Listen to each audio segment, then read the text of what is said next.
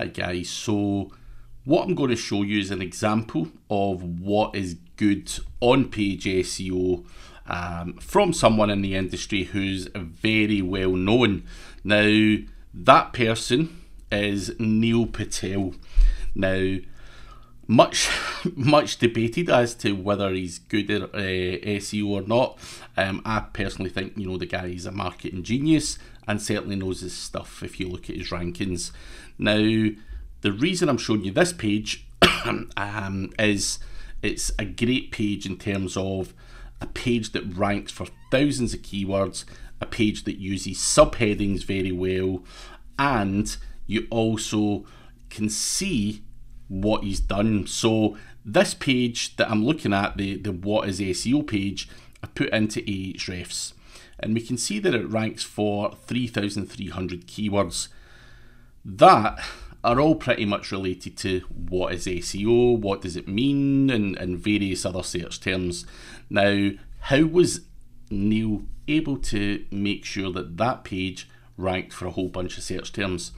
Now, what he's done is he's got his H1 tag here, and then he goes on and does his pictures, his posts, and it's a long form article that he's got on here, but he's got subheadings, how search works, white hat versus black hat, and if you keep scrolling down, he's basically got subheadings and then, you know, 400-500 words of text, which allows that page to rank for a ton of different search terms. So he's cleverly using subheadings on his page, and he's talking about on-page versus off-page SEO. And we go back to the terms that he ranks for, you'll be able to see that a lot of these are terms that he, let me just do off-page SEO,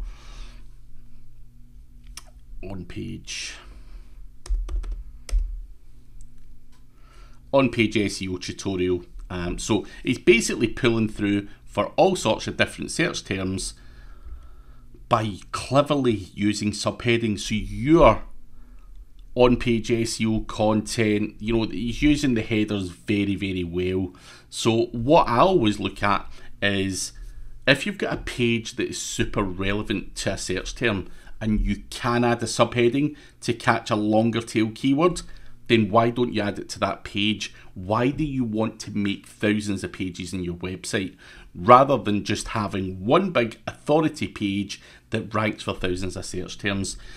That is clever use of your headers, and it's clever use of on-page SEO, because what you need to get in your head is that the more pages you've got on your website, the more pages are draining your power and resources when it comes to link building.